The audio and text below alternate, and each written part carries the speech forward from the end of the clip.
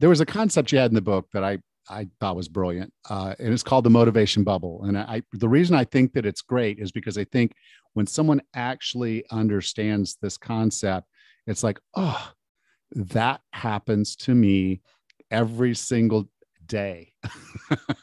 It's not just every single time I try to lose weight or every time I try to start an exercise program. I build this motivation bubble.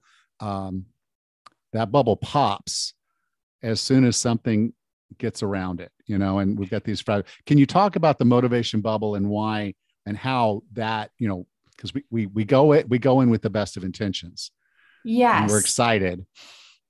Right. Well, we usually decide we're going to change our eating or start exercising more for a very specific reason. Either we're excited for a trip we're going to take, or that magazine cover, or, our doctor gave us really scary news. And we start and we're in this and we're full of motivation because we've decided we're going to do it.